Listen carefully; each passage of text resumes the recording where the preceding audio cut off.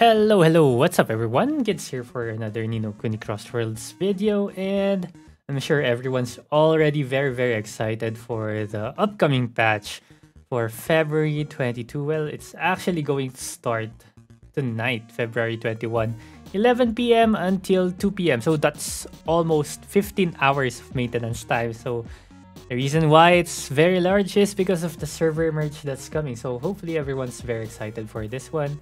So we're going to go through all the changes for the next patch. Okay, so this is the patch notes that's coming from the official forum of Kuni Crossworlds. Okay, so let's see the update schedule. So this is the update schedule over here, right? So 15 to 6:10. So this is basically translated into PH time. It's going to be 11 p.m. to 2 p.m. 2:10. Okay, so hopefully there's no extensions because this is already a long time. It's 15 hours, man.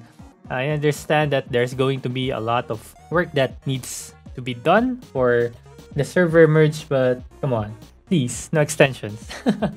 Anyways, we will be checking out all the new changes as soon as the servers are up on my Twitch channel. So twitch.tv/kidsgg. I will be checking out everything as soon as the game is up. So see you there tomorrow, okay? Anyways, let's look at the update details over here. So server merge, we have the server merge announcement over here. So let's look at that again. So we want to review this one again so that you will have an idea where you will be going into. Okay, so I'll be linking everything down in the description below if you want to check it out for yourselves. But these are the server merge lists. Okay, so this is for North America and a region. Okay, so you will now be ending up with 4 servers instead of the previous, I don't know, I don't want to count. That's 12 now. Okay, and then South America, you're going to have 4 as well. And then this is for Europe. EU has 1, 2, 3, 4, 5 regions left. And then for Asia, we have 1, 2, 3, 4, 5, 6, 7, 8, 9, 10, 11. We will still have 11 servers, which is still a lot of servers. Okay, so as for myself, I will be going into, where is it?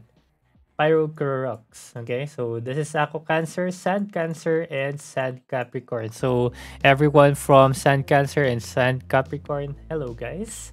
See you all in game. Okay, all right, so those are the server merges. And then of course some guidelines.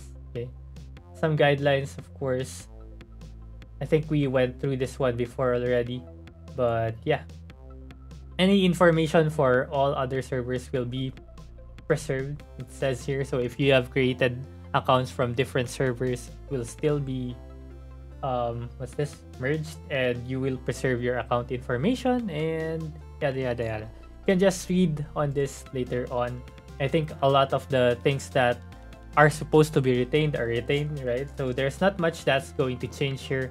Familiar Arena, there was an announcement for Familiar Arena before that we will have 30% more rewards now for Asterite in Familiar Arena, given that it's going to be much harder to get into the top 100 for sure with the server merge, of course. And of course, the ranking will just now be based on how many points you have. So yeah, it will combine all the 3 servers, and then based on how many points you have, you're going to be re-ranked, right? Okay, and then Fight for the Throne will continue, will now restart. Okay, yeah, it will now restart after the merge. Okay, almost everything will be preserved as well: ranking, mission, challenges, kingdoms, and all those things. Okay, so there's not much to look up into this one. Next up is, okay, this is the announcement for the Familiar Arena. Okay, Familiar Arena calculation. Okay, so if you haven't read on this one yet, I'll leave it in the description as well. Alright, I'm not sure what the big thing about this one, but anyways, I think this is the biggest thing that we want to check out here, the last part over here. So the number of claimable Asterite rewards will be increased by approximately 30% when compared to before. So it's an increase of 30% when compared to before. Okay, And then top 1% and top 15% rewards will be added to weekly and season rewards. I'm not sure what this means, but hopefully it's good, right? And then same with Lava Valley and Temple Arena. When calculating the top N% ranking, Soul Divers ranked in the 1 to 100 will be excluded to expand the range of the top N% reward. I'm not sure how the calculation works on this one, so if anyone can do the math on this one. I'm not sure what 100 players or how 100 players will be affecting the top N%, but we'll see. We'll see in game, especially.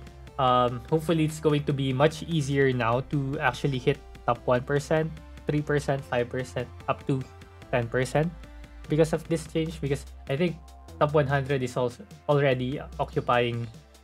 I think this is already top 1% right now, right? So they're already occupying a lot of the spaces. That's making it really hard for a lot of players to stay in top 1%, 3%, and 5% for the asteroid reward. So I guess that's the same thing with Familiar Arena, right?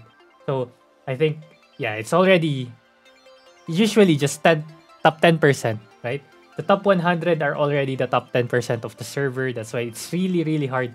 Once you get to outside of top 100, you're already at usually top 10% or top 15%, right? So if we exclude the top 100 from the calculation of the top 10%, this means that it's possible for people to actually get more rewards for the rankings. Okay, so they will not be counting top 1 to 100 in the top 1%, 3%, and 5%.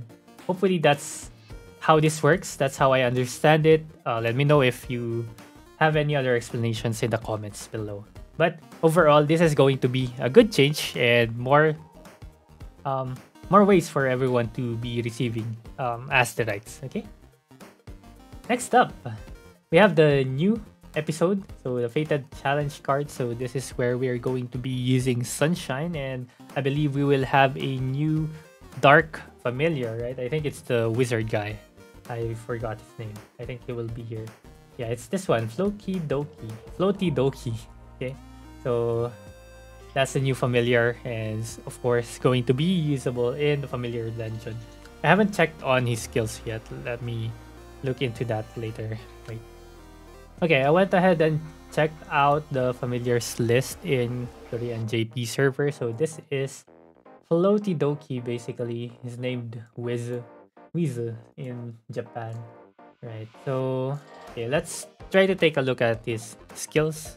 Let me adjust this for a bit. Okay, we don't care about the stats as much because this is going to be a support familiar. So I'm guessing it's going to be the same as Sage Reindeer, Sage Reindeer as we call it. Okay, so yeah, boost critical rate and damage based on your familiar build. Boost damage dealt in the Fated Challenge card. Story episode dungeon. So yeah, it is very similar to Sage Reindeer. Okay, so yeah, it also increases critical rate based on how many dark familiars you have, and critical damage as well for each attack. Oh wow, wait, this is really strong, especially for people that are using relics. It could be relics, what was it, Arachnes, relics, Arachnes, and this guy, right?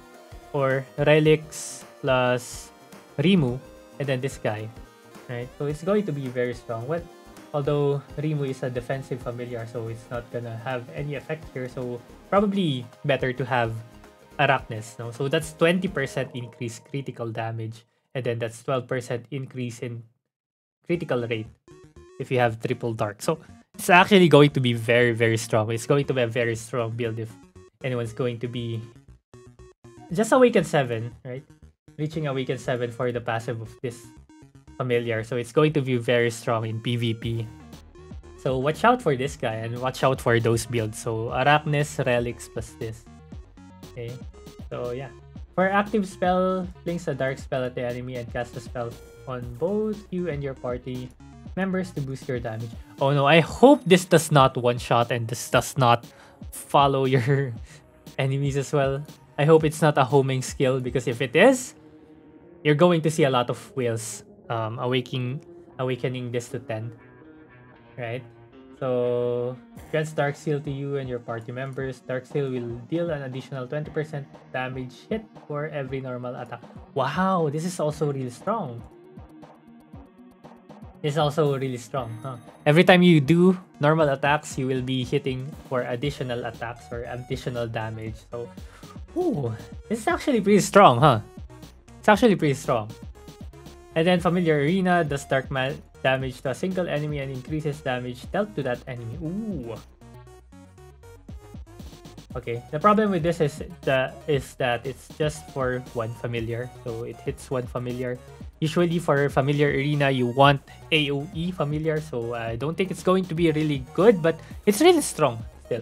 Eliminating one familiar right away at the start of the battle is going to be very strong. It also does the increased damage, the same as the effect that Arachnes does, right? So it's really strong, especially for PvP, I think. Ooh, this is going to be a problem for PvP. Okay, look forward to this game. I might try to summon. I'll think about it, but hopefully we get it Awake 3 if it's possible, but I'm not going to spend anything on this. But yeah, he's really strong. He's really strong. Okay, so that's the new 4-star floaty doki. Yeah, anyways. New mount, Hedgie. We have Hedgie. I think this was teased before already as well. New costume, Milky Way outfit or hat, and astrologist's cap. So we have new costumes. Hopefully these are good. And then new events. Gosling the Astrologist's Mission event, Bubbling Heart Exchange event, Sunshine Power Up event, Server Merge Celebration event, and Fated Challenge cards EP Summon. So hopefully we get some good stuff here because of course we don't get any description on what the events are. We're going to check out every update details tomorrow as soon as they upload it here on the updates page, right? So we still don't have it here, but as soon as they upload it and we're live on Twitch, we're going to check it out right away. Personally, I'm very excited for the server merge, even though I haven't been active as much. I've only been AFKing. But, you know, server merge is something new. And of course, we'll get to meet new people. It's going to spice up the stagnant Kingdom Wars, Fight for the Thrones, Relic Wars. Going to change everything up. Hopefully, unless you're already the server that has the whales and has the kingdoms that are already very, very dominant. So hopefully you guys get your new members as well, for the people that are looking for new members for the kingdom, and enjoy the game as it is, okay? So thank you very much for watching. This is it for me. See you again tomorrow. And of course, leave a comment for any thoughts, suggestions, and like, subscribe if you haven't yet. See you again next time. Bye-bye.